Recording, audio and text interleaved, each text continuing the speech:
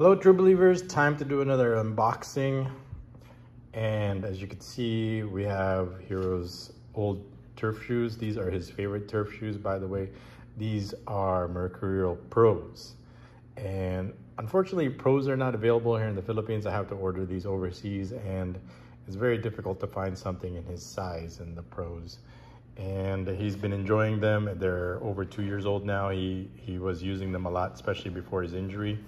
But as you could see, recently, the upper is starting to fall apart over here. So we asked our friends and sponsors if we can get him a new one. So this one, as you could see the lining inside is already falling apart there, which is normal after 2 years of use. Everything else is pretty great. The rest of the upper looks good. I mean, this side still looks pretty good.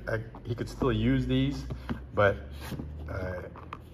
it's better to get new ones before these ones become to the point where you can't use them. But as you can see, the sole looks still pretty good. So these are his favorite because it gives them the best grip in both turf and artificial grass.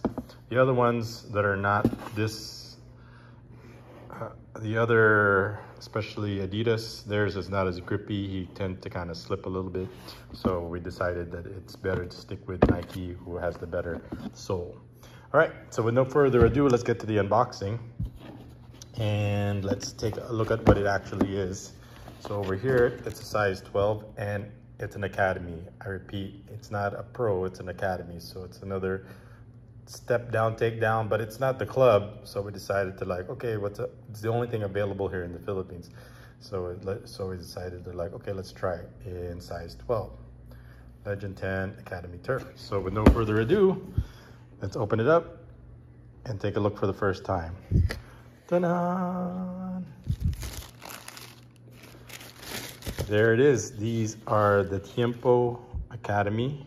So it's supposed to be the synthetic leather. It's like leather wannabe leather type, but for I think I want to say it's below 100 bucks, around 80 bucks.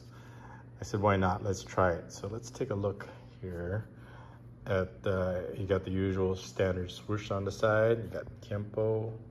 So I couldn't really tell if this was between the Pro or Academy, but this is the new Tiempo.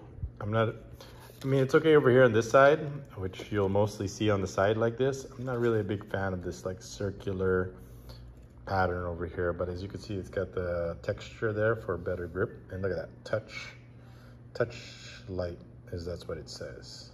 Could appreciate that. Okay, and there it says Tiempo. Over here you got the swoosh, and over to the side, over the back, you got this Tiempo symbol. So it looks awesome. Looks pretty good, and it's in your standard black with some white accents over here. But the most important thing here is the sole. So it's all about these knob counts, these nubbins over here, these grip little, I don't know, these little rubber grips. As you can see, they're kind of also hollowed out in the middle, so that should also give you some extra surface area for it to cling onto.